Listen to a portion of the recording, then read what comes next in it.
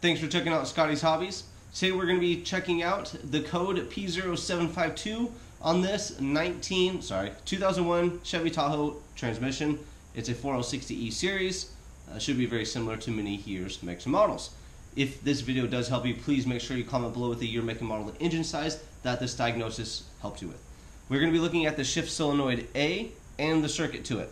So in the video we are going to check continuity and resistance in your solenoid, and for continuity in your harness, and also as well check your shift valves.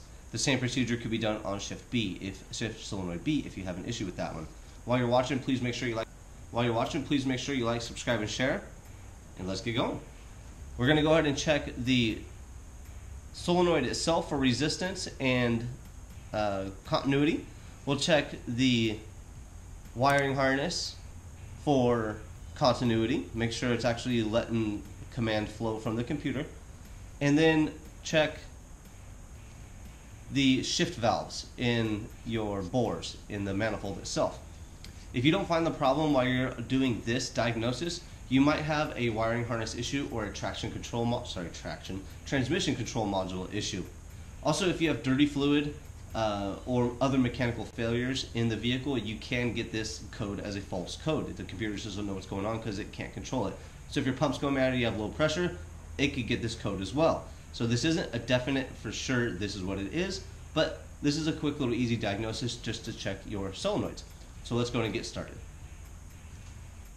I get a lot of hits, views, questions about these shift solenoids, when they go bad, what to do, how to replace them, etc. These shift solenoids do go bad, but not as often as most people think, and end up replacing these and wasting your money. If you do end up buying them or want to buy them, make sure you replace them with AC Delco shift solenoids. You'll have problems, trust me. And there will be a link in the description below if you need to buy them, and if you buy them through there, it shoots me a couple bucks too. So also like, subscribe, and share while we're doing this. So if you suspect your shift solenoid is bad, don't just run off and buy new ones and replace them. Try to test them first if you have the time and the capabilities for the abilities. Your 1-2 accumulators could be bad. You could have stuck shift valves. You could have more problems. So let's verify that these are bad real fast. First, I'm going to electronically disconnect them from the wiring harness.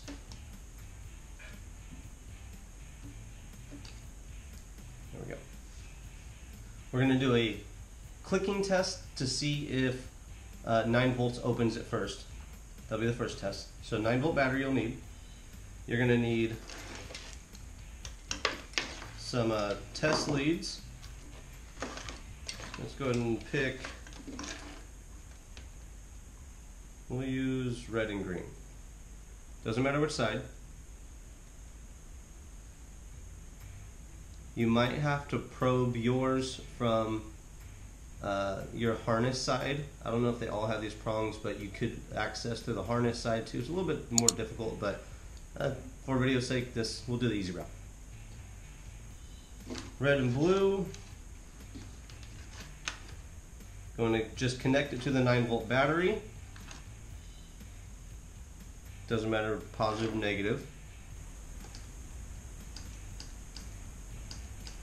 And you just listen for a clicking sound. Try that one more time, I'll get you a little bit closer.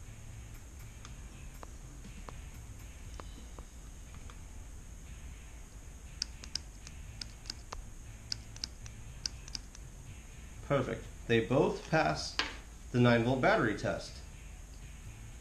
If you need leads, those, or I'll have a link in the description below to buy those, probably cheaply. Next you're going to need a DVOM. We're going to check the ohms of resistance on your connections. Get your meter to ohms of resistance. Set it so you can see it, but not be in the way.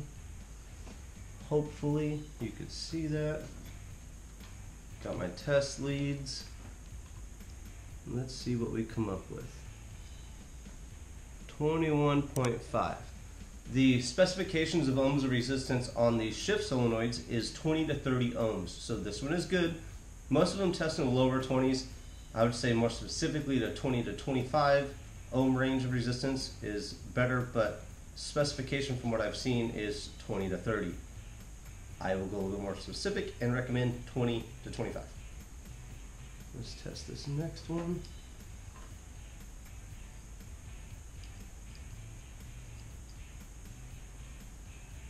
.7 21.7 ohms of resistance.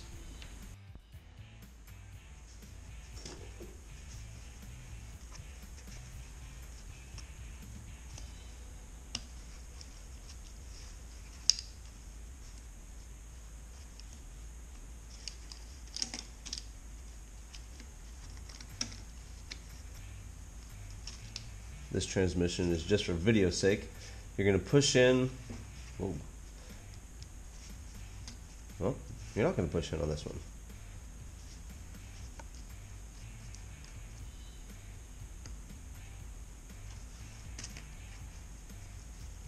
Pretty hard to see on that one. All I did was lift this straight out of the hole. You can see. Just come straight up.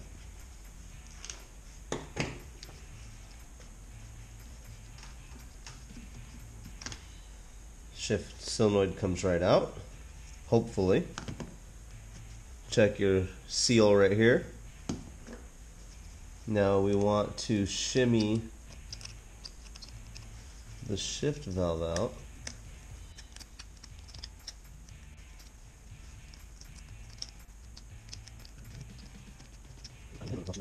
So shimmy your shift valve out. Different models are going to have different shift valves, so just make sure that what you take out, you put it back in the same position. This one's got a short shift valve. And then, Norman.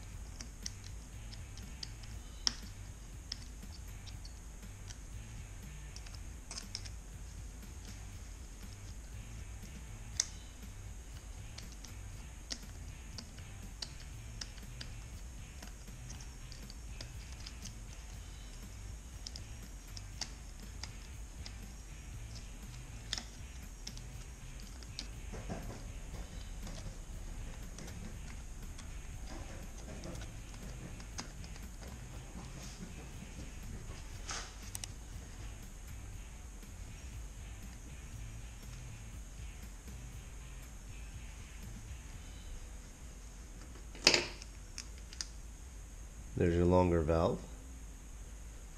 Careful not to damage anything. You want to inspect your valve for any debris, such as like looking like dust particles or anything like that, which will be metal chunks.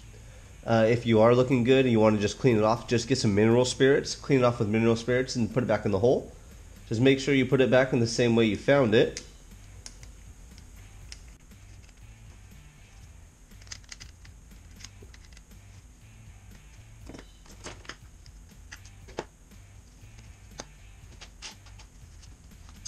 Again, this is just for demonstration purposes. This isn't a transmission I'm going to put back in a truck like this. So you could put some mineral spirits on those shift valves. So you could put some assembly lube lightly on those just to get them to slide in. Make sure they're free inside there when you put them back in. You don't want them to be hampered in any way from moving inside your the shift valve bores. This one's going to be a little bit different. It's spring loaded. Let's go ahead and see if I can get you a good view.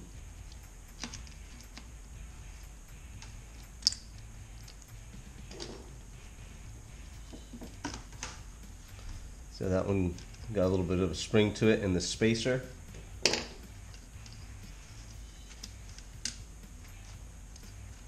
This one has a spacer. Not all models are going to be the same way.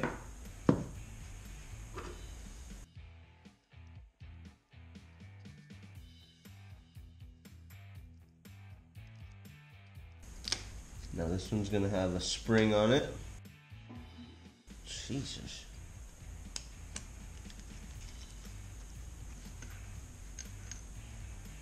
Maybe not.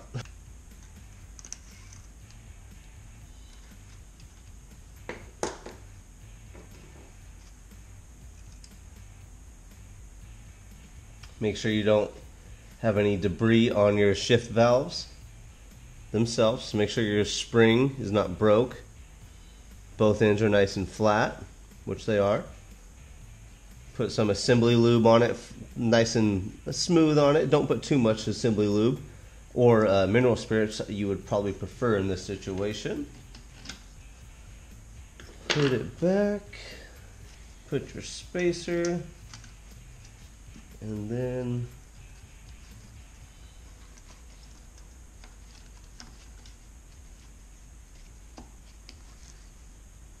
wasn't pushed in all the way. There we go. And then reconnect your harness.